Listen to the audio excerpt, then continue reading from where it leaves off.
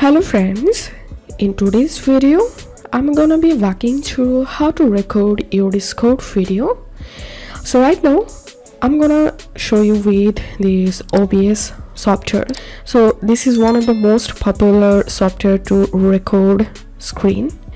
So install OBS Studio and launch the software, and after that click on this plus for the sources, and to record video you can select display capture or video capture, window capture. So I'm going to selecting display capture and typing here okay.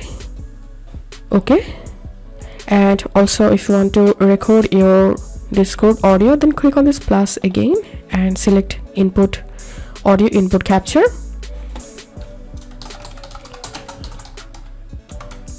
and click on OK, and select here your microphone and click on OK.